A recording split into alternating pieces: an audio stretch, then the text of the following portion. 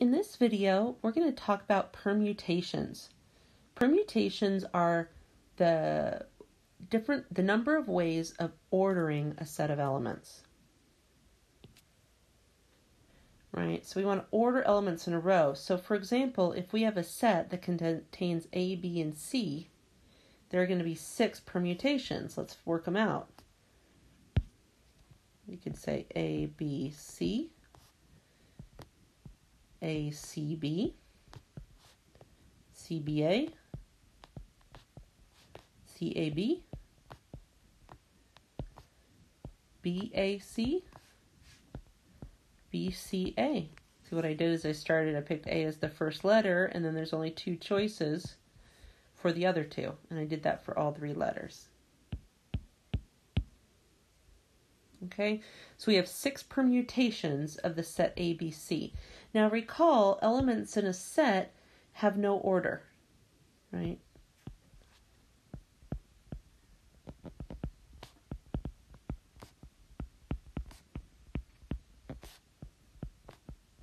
So you can think of this as being how many ways, permutations are how many ways can we order a set. Okay, so in a set with n elements, how many permutations are there? Well, we want to choose an element, an element to write first. So let's choose first value, and I'm going to call this n. There are n ways to do it, right? We have n elements. There's n ways to choose the first value. To choose the second value,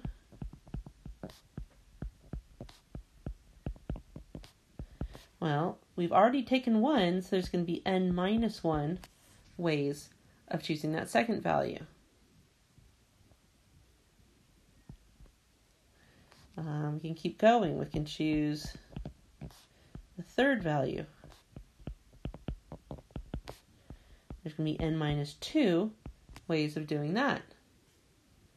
If we keep going on this, we finally get to our choose the last value.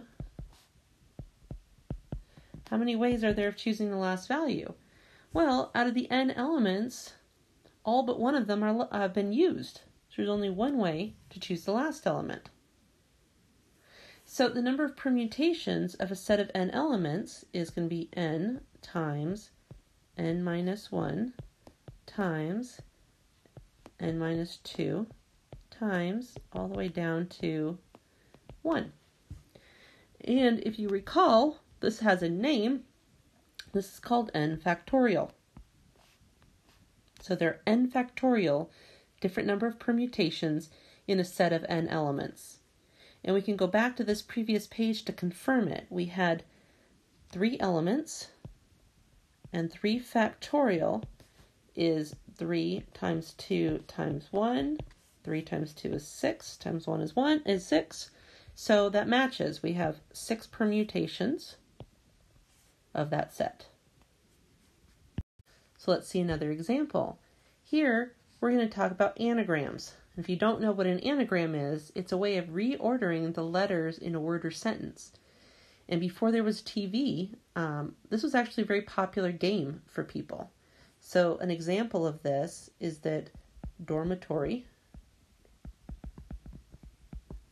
an anagram of dormitory is dirty room. Here's another funny one. Conversation.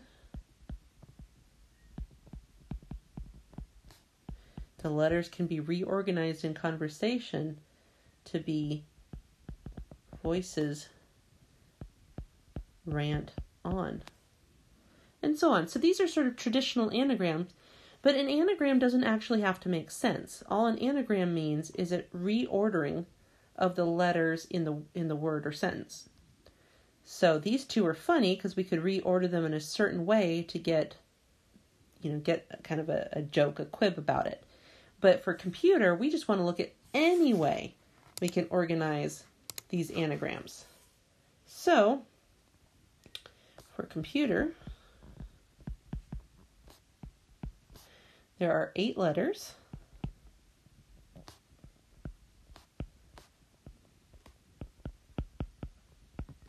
And the number of anagrams are just going to be how many ways can we organize those 8 letters. So we're going to have 8 factorial. And if you pull out your calculator or work it out, you're going to get that this is 40,320 possible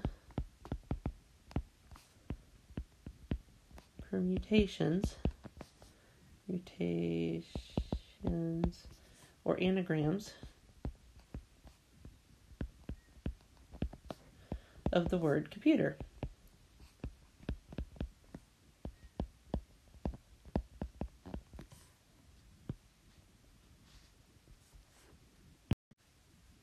So here's kind of a fun probability problem.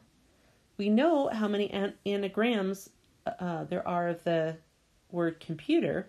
What is the probability of a random value being chosen from that anagram pile, the set of anagrams from a random word being chosen from that set, to have the letters C and O remain together in order? So I recommend you pause this for a minute and try to work it out. It's kind of a fun puzzle. So if you've given it a try, the answer is actually probably easier than what you tried. This seems like it's going to be a really hard problem, but it's really not. So let's work it out. So there are 8 factorial equals 40,320 possible permutations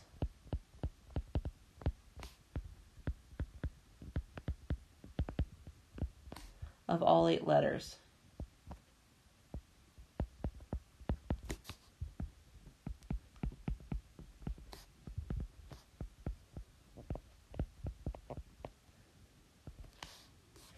We want to know how many of them have the C and O remaining together in order.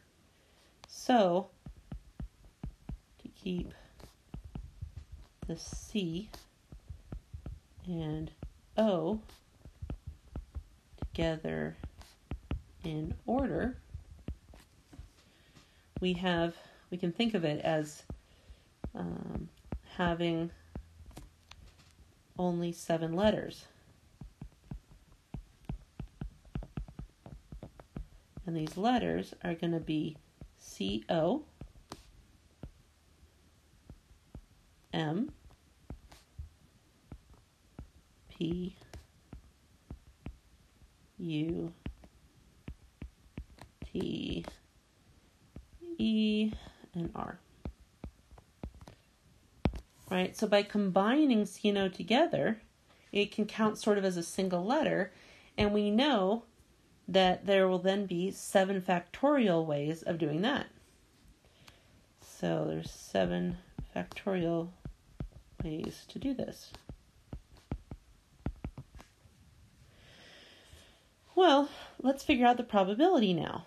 So the probability that CO remain together, well, our event space is going to be 7 factorial values in size, and our sample space is 8 factorial in size. And I want to show you an interesting trick to do this so that you don't have to use a calculator, because some of these big values can get very big in factorial.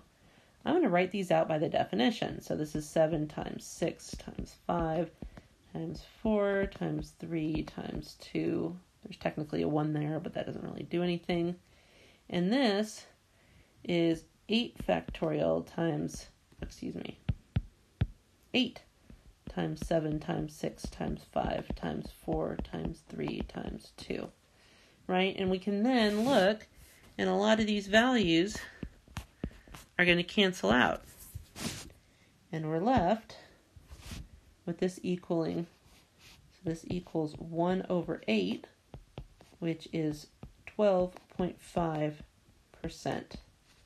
So there's a 12.5% chance that if you had a computer program that created every possible permutation of the letters in the word computer, there's a 12.5% of them will keep the C and the O together in order. So if you were to grab a random permutation out of that pot, you have a 12.5% chance of having the C and O together.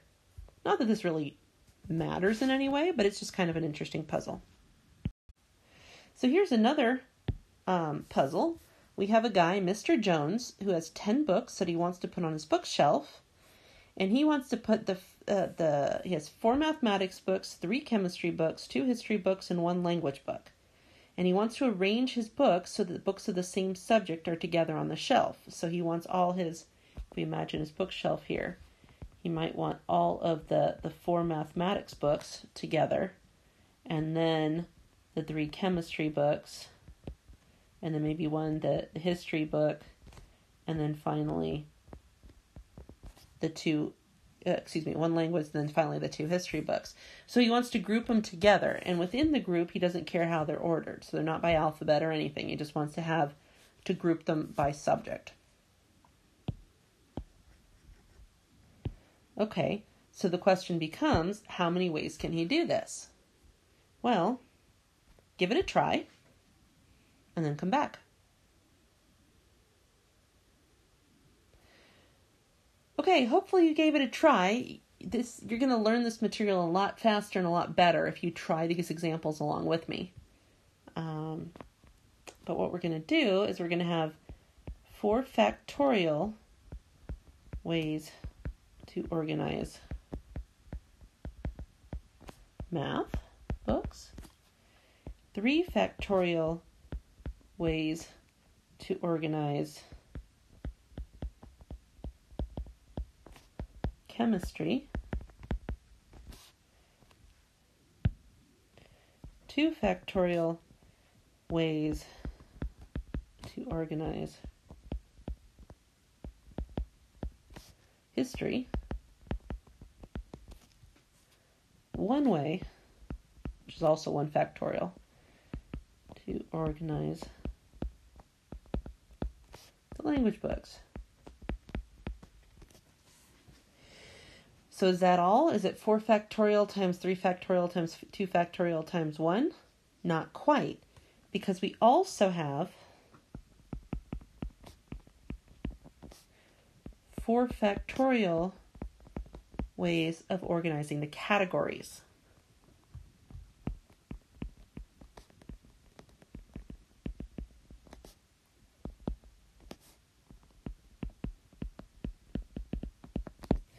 That is, do we want the mathematics books first and then chemistry? Or maybe we want chemistry books first and then mathematics.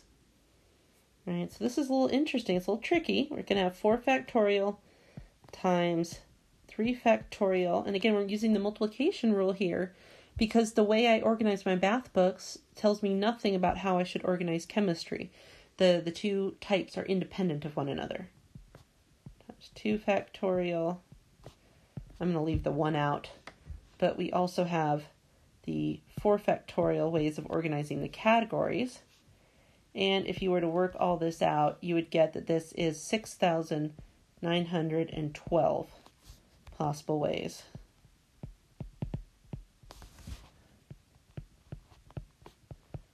to organize the books using his organizational strategy. Okay, so I hope you got that number, and if you didn't, I hope you understand why, and that makes sense. So this is doing the permutations, and this is a combination of the permutation rules plus the multiplication rules.